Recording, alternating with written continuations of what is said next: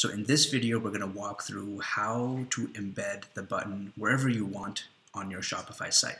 Today, I'm going to be going through the tutorial using my personal store called Nadif, as you'll see on the right-hand side here. So let's get started. Presently, the default setting you'll see will be placing the widget in the bottom right of your page, right? Which is what I see here once I've clicked publish. Now, what you've presumably done here, which is why you're on this video, is you want to embed it on a specific page. So we've clicked that.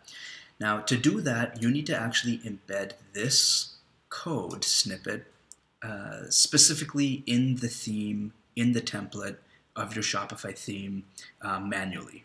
And that's what I'm going to explain how to do in this video. So what we're going to do is I'm just going to copy this, right? And let's say that I would like to put this button not as a floater kind of, on everywhere of my page, like how I have here. Maybe you have a different live chat widget there already. Maybe you have something else there. Maybe you just want to put it underneath this add to cart button. Maybe you want it on every one of your different product pages. In my case, I'd like to put it underneath my add to cart button here. So how would we do that? Well, I've copy pasted this already. We'll do that again. And next step is we're going to click on our online store and themes. So we have themes will already be selected here. Now when you get here, you need to click on actions and then click edit code.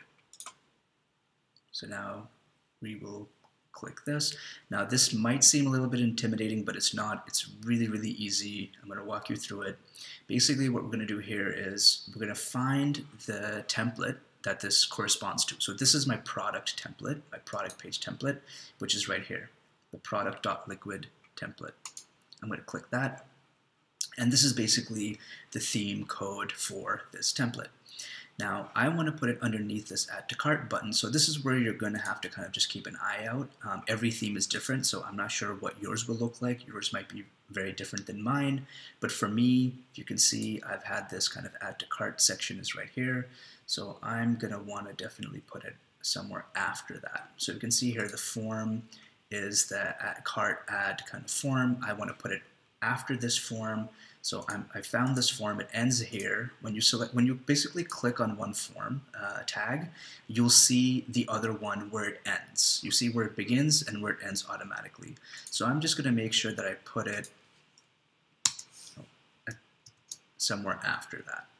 Right after that. Don't put this code within the form, the snippet, either paste it before or after it. It shouldn't be inside it, because if you put it inside it, it won't work. You need to put it outside. So once I do that, I'm going to click save. Just checking that I have, yep, it's embedded. I'm going to click save here so that the new setting is saved. And now that that's saved, I'm going to click refresh, and we should see this button jump from there to underneath my add to cart section. There we go.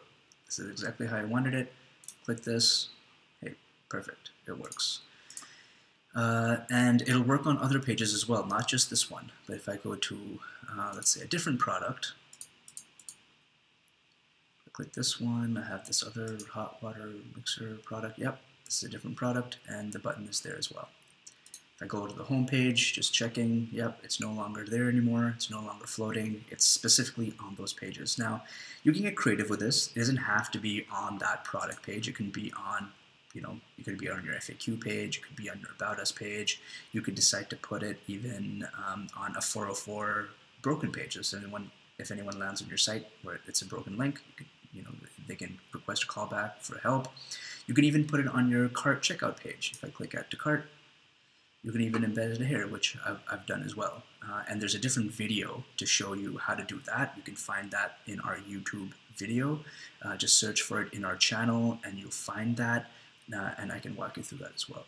Now, for some people, they will have, I'm using an older theme, but some people will have newer themes that have these sections embedded.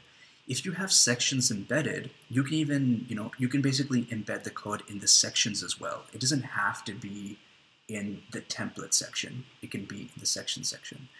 And again, it's the same basic thing. You just have to find the section that it corresponds to within your theme, and then paste the snippet, in the right order for where would you like it to be shown, and just click copy paste that, click save, and when you refresh your site, you should see it.